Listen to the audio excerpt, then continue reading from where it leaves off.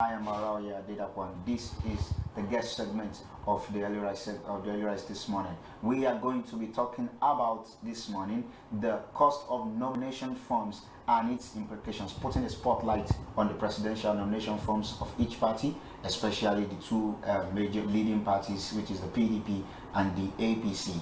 This morning, with us in the studio to discuss on all these things, how they are supposed to be, what are we supposed to be looking at about it, is a member of the PDP, Honorable Rotimi Johnson. Thank you so much for coming this morning. It's my pleasure. We're pleased to have you here this morning. It's my pleasure to be back at your Yes, studio. we have this nomination forms. People have been picking nomination forms. Your party, PDP, we have about three people, major people now that have picked up the nomination form. The APC as well. Everybody announced their prices for the nomination forms, and we have the APC zone to be 45 million to be 55 million naira. After a few days, they reversed it and brought it down to 45 million naira. And the PDP is said to be at a cost of 12 million naira.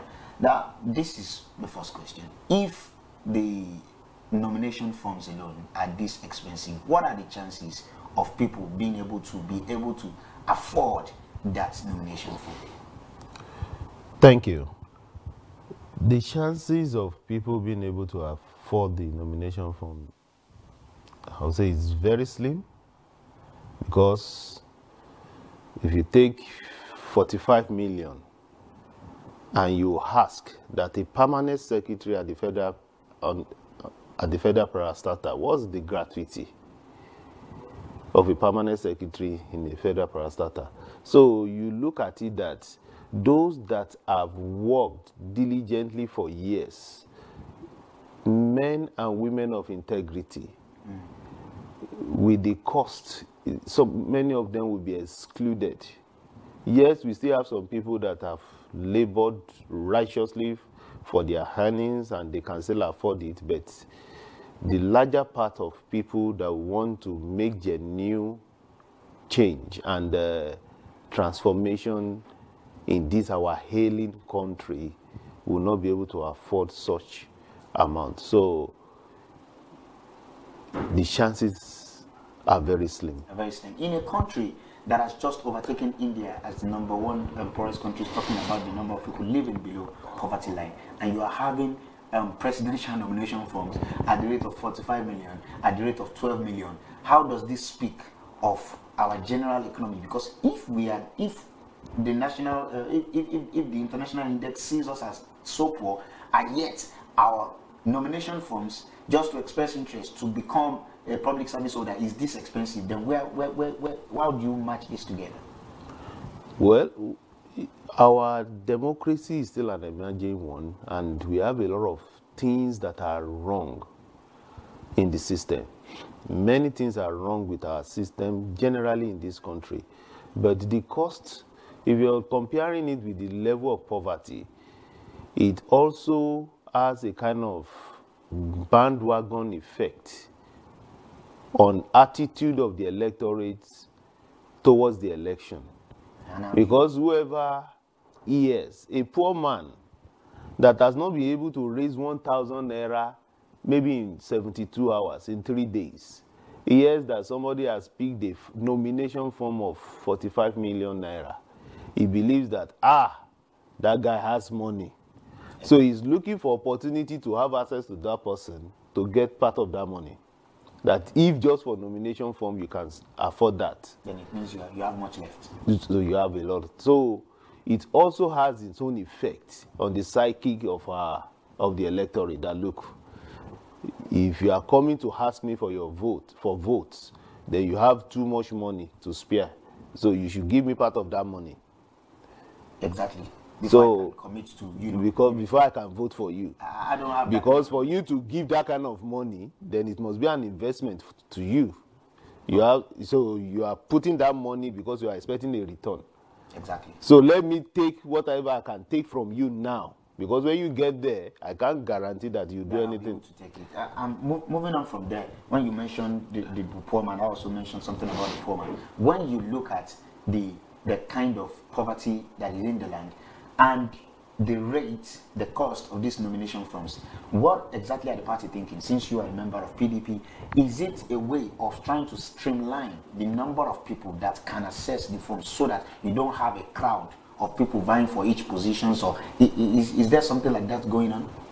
No, not really, because if you look at it critically, I think PDP has done well in the amount fixed for the nomination forms. 12 million naira is still a lot of money. An average Nigerian will tell you that. Yes, but if you look at party administration, it is very, very expensive to run political party in Nigeria. It's not just the elections that are expensive.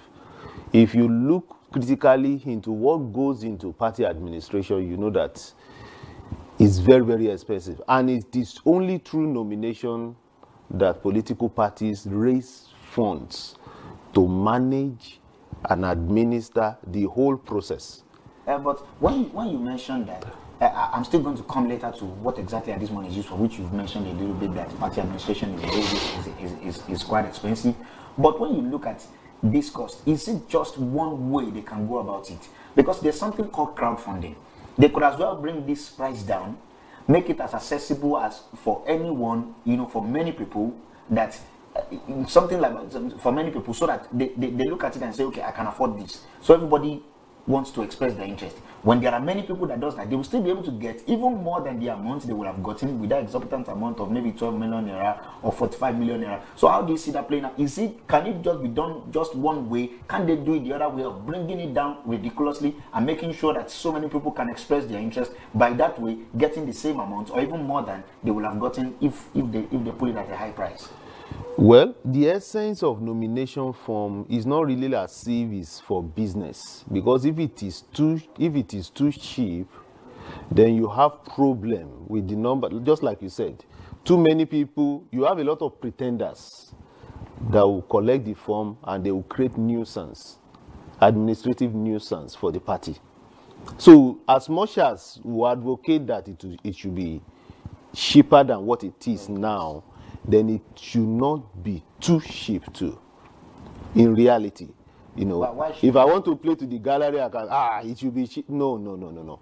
Now, in a typical political office, you have office space you pay for. You have staff you pay for. The secretariat. Yes. You have stationaries you pay for. Litigations. You have, yes.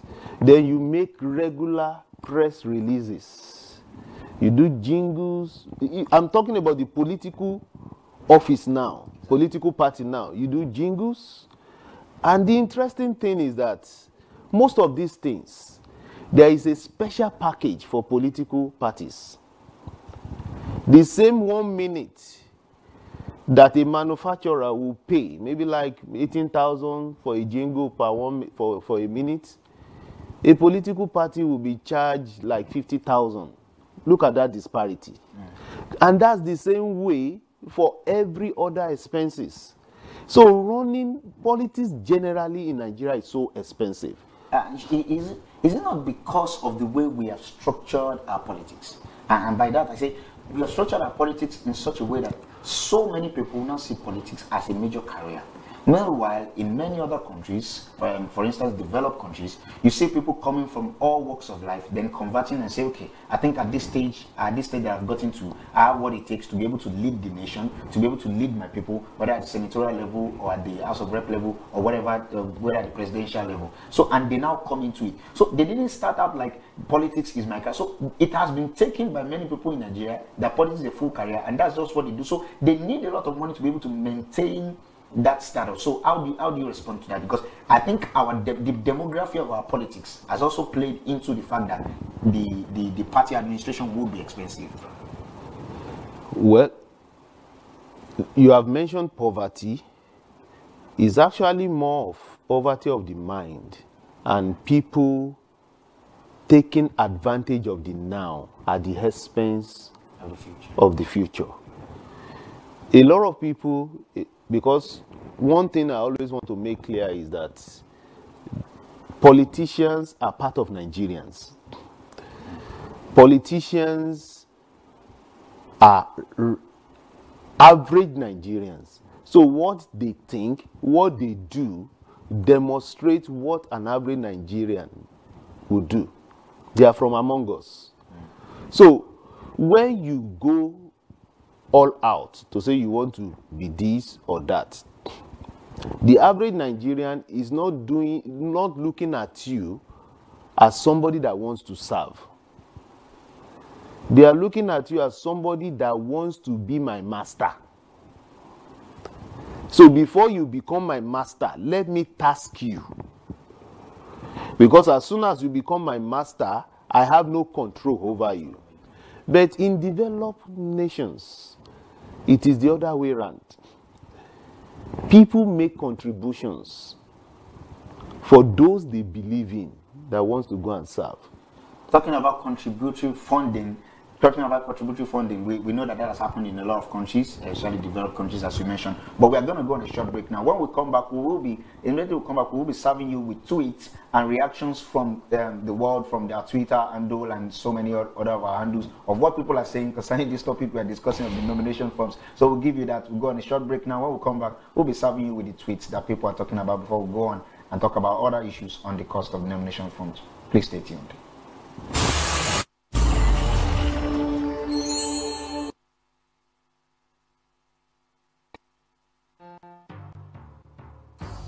You don't choose a leader because you like him. You choose a leader because he's capable. You don't have to like him. He's capable, that's all. You don't like him, so what does it matter? He's doing the job that he has to do, you don't like him, what does it matter? You choose somebody to a leadership position not because you like him and dislike him, only for competence. Competence is the only value. But unfortunately, in our country, we are going on like this, that we want our leader the way we want to love him. You don't have to love him, you just have to support him to fulfill what he has to do. That's a leadership position. Well, he is good, he is bad, this is not your business. This is not your business, then you will do nothing fruitful in your life.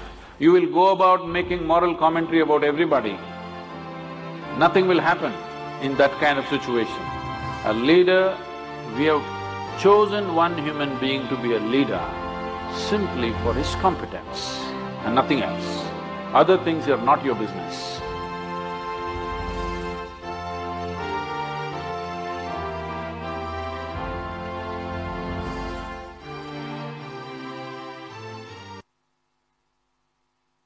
All right, you're welcome back. We're still on the guest segment on Early Rise this morning, and it's been so interesting. We're talking about the cost of nomination forms and its implications. But for this morning, we are putting a spotlight on the presidential nomination forms. On other programs, we'll still be talking about the whole spectrum on how everything goes with the governorship, House of Reps, Senate nomination form. But for this morning, we're focusing on presidential nomination forms. So if you are just joining us, our guest in the house this morning is Honorable Rotimi Johnson Ojasope.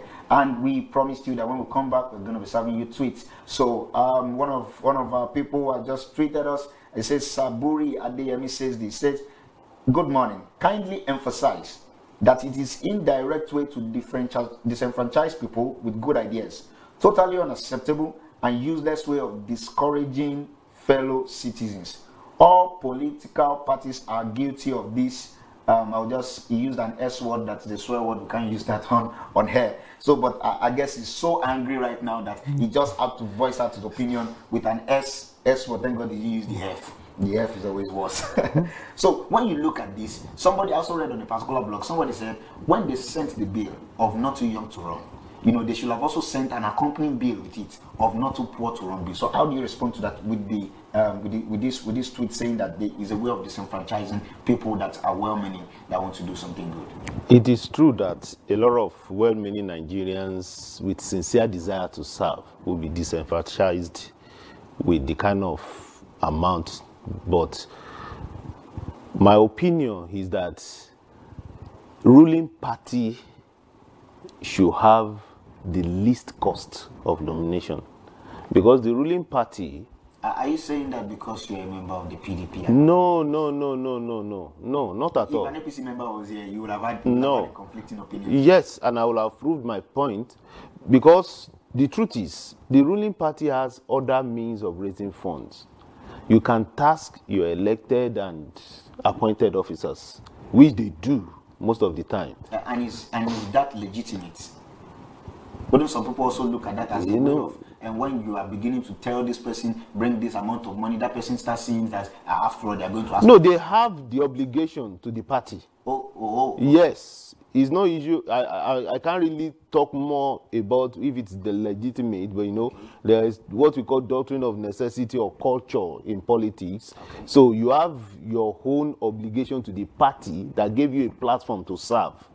So you have that obligation, and with that, the ruling party can, muzzle funds faster and easier than opposition parties. But the truth is, the current cost, because if the president in 2015 could not afford, had to, according to him, go and apply for loan to pick the form in 2015, and in 2019, towards 2019, is even almost twice the amount.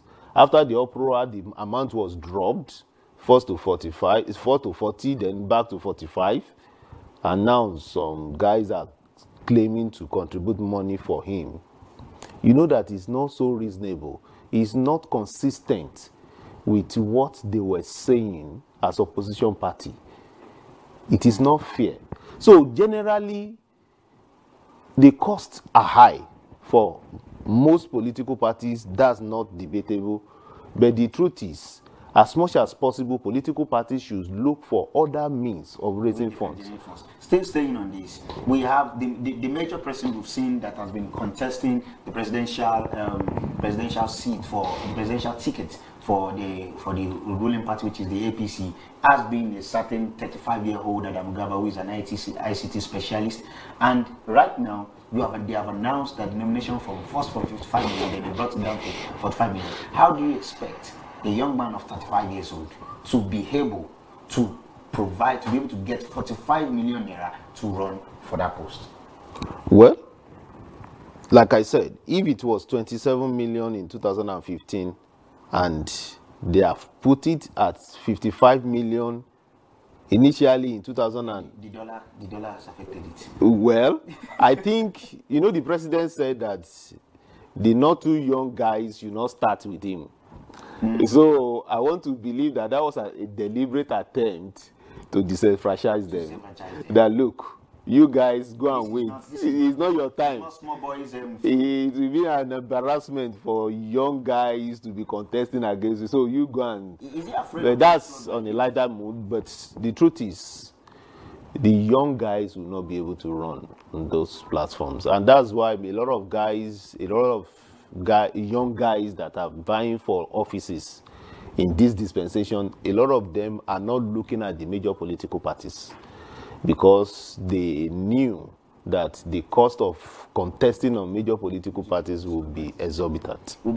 And even if he wants to, he's a successful young man.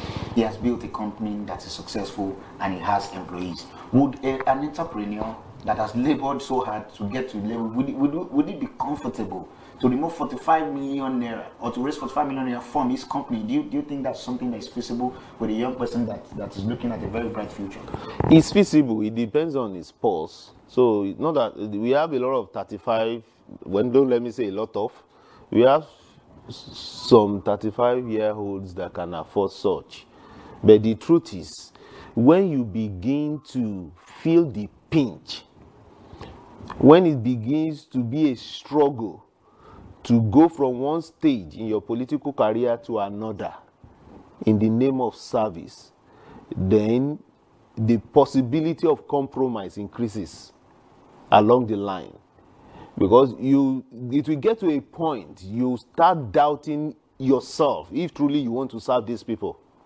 Because the kind of pressure you've been through and the kind of commitment and kind of ways you have had to go to length you've had to go to just to make sure that you make this a reality cannot allow you to be that truthful to your words anymore. Okay, let's go to the next tweet. This is Dr. Abimbola Duro-Biton saying they are all thieves. So tell them they are all thieves. Well, you have just said it. I don't need to tell them for you. And I've just delivered your message by mentioning your name. Dr. Abimbola Duro-Biton says they are all thieves. Does this say PDP are thieves, APC are thieves, because they are taxing people so high for nomination forms? How do you respond to that? Because he has just openly called you. I've tried to explain it. The cost, the party administration is very expensive. You know, it is because the case of nomination is in the public. A lot of expenses that political parties will have to go through, they are not made public. For instance, I was with my state secretary yesterday, you know, for some administrative discussion when he received a call that PDP has extended the submission of the sales, submission and submission of nomination forms. That was just to allow more people to be able to get into to get more money. Before we move too far, let me come to PDP. Your party, we've had the people that have picked up the nomination forms, notably former Vice President Atiku Abubakar. You've had the current Senate President, which is Bukola Saraki, and also former Kano State Governor and a senator right now, Rabiu Kwankwaso, with and just yesterday, the day before yesterday, Senator Mark also jumped into the running. When you look at the caliber of these people that have picked up the form, you find out that these are people that have been in high positions for a long time. Doesn't that go to justify the fact that somebody that is just starting or an average person cannot afford to, because when it's the caliber of people that have been living around a lot of millions. So 12 million naira to this set of people, we know how much they pay senators, we know, I know this, let's not go into that for now. So doesn't it just show that people that do not hold those kind of offices cannot be able to afford this kind of forms? Well, we have a lot of people in Nigeria. Again, I will correct myself, not a lot of people. We still have some people in Nigeria that can afford that fund, but do they have vision? Because the cost of nomination form, relatively, that may, for presidency, that will probably be the least cost for running for presidency in Nigeria. Because 12 million, to even fuel your convoy traveling all over the country, you know how much that will cost? Flights, publications, both in the news media and billboards, posters. So the cost really is not just about this nomination form. It's a systemic problem that we have to look into. Political administration and campaign should not be this expensive. Should not be this expensive. Doesn't that bring us back to the fact that the set of people that have been picking up nomination forms and that have been vying for these offices do not have, and I stand to be corrected, do not have the level of integrity? Because if they do, why can't we use the contributory scheme that we mentioned earlier, that is being used in developed countries? Somebody was saying on here yesterday that Barack Obama, during his almost a lot of Americans contributed personally to his election. So if these people have that kind of stature, why can't they go through the contributory scheme rather than think that they can do it the other way, that is making us believe that they are just teams after all? We can go through the contributory schemes, but it also comes to the issue of integrity. Exactly. And the personality involved. For my campaign, for instance, I have friends from all over the world that made contribution towards my campaign. They contributed because they knew what I stand for. And they kept telling me that it is not a do or die affair. We just believe in you, go and make a difference. So for most of the decisions I had to take, I revert to them.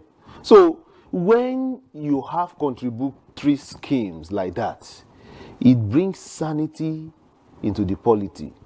Then you have more men and women of integrity stepping out to contest, because there is this impression I have, even in my subconsciousness, that look, I'm not sending myself.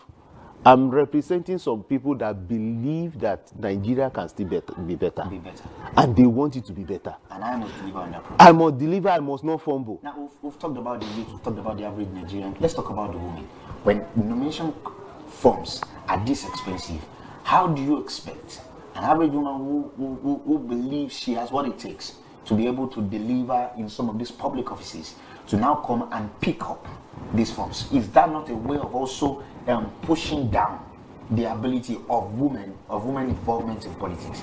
And the reason why I'm saying this is that the presidential aspirants shouldn't be getting to the podium when they are making campaigns and now promising that, oh, we'll give women this quota, we'll give women that quota.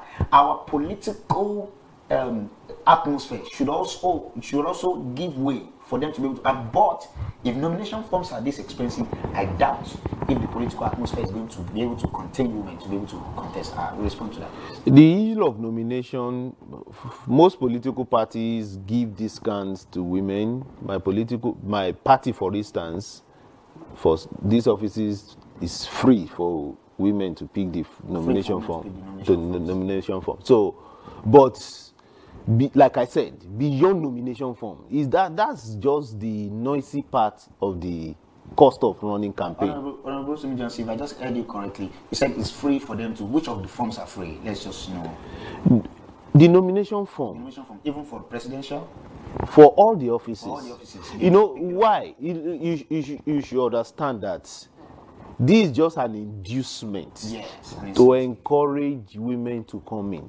To participate. You can always ask for certain percentage for appointments, but we need more women in elective positions. So that's an inducement for them to come in, because that does not mean other costs of running their individual campaigns are going to be discounted. No media house, for instance, will give women special rates for political jingle or billboards, you understand? So it's not, but at least for the political parties want to encourage more women participation in elective offices beyond the usual of appointment, and that's okay. That's okay. All right, that's okay. Our party in short, like my producers are telling me, we have to close now. Our party in short, how do you see all this playing out? 2019, February 2019 is very close around the corner. Like I said, we put a spotlight on presidential. Between now and then, what talking about the people that have picked up the forms, do you think that this form thing is not going to give us, at the end of the day, the set of people that Nigerians have been saying they don't want to see on the political scene anymore? Well, the kind of people they claim they don't want to see anymore, we need freshers, we need new people to run. But the truth is, many of these freshers, many of these new people, they are shying away from partisan politics. And in the history of this country, particularly this democratic dispensation, we have had more young guys vying for the presidency than before. But many of them are not in the major political parties. It's just because of the cost of contesting in the major political parties. And the kind of atmosphere. Yes. You have to mention that is it still boils down to cost. Because the number of people, the number of states, the number of activities in the major political parties is a multiple compared to most of these parties they have gone to, where they don't have to, struggle to even pick the presidential ticket. Okay, let's close quickly, sir. Before we close, about zoning, is your party started the zoning thing, kind of, PDP? Are you still operating on that, talking about the 2019 presidential elections? Of course, if you look at it critically, virtually all those who have collected the nomination form are from the north. All right. They are from the north. So we believe very strongly, for fairness sake, that the North still has at least 4 years. They have 4 years to still serve. So that 4 years is done. By 2023, I don't know, it might be open for all. But for now, majority of them are from the North. All right, thank you very much, Honorable Rotimi Johnson. Thank you once again for coming this morning. It's my pleasure. We're so pleased to have you this morning. Thank you. That has been the guest segment this morning on Immaculate TV, Early Rise. We have been talking about the cost of nomination forms and its implications. So please do make sure that you send us a comment on this video. Make sure that you let us know what exactly you feel about. Some people have already reached us, and that's why we're able to give their opinions during the break. So I want to know what is your opinion as well. What do you think? How do you think this is going to play out, and what do you think are the implications of all this? Thank you so much for joining us. We are still on the Early Rise. There's still the sports segments coming on, so please stay tuned. Thank you.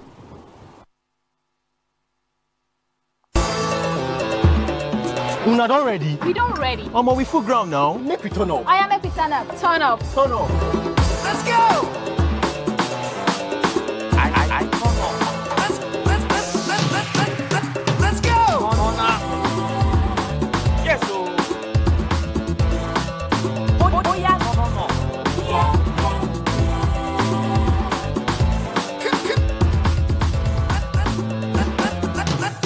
No. Let's go.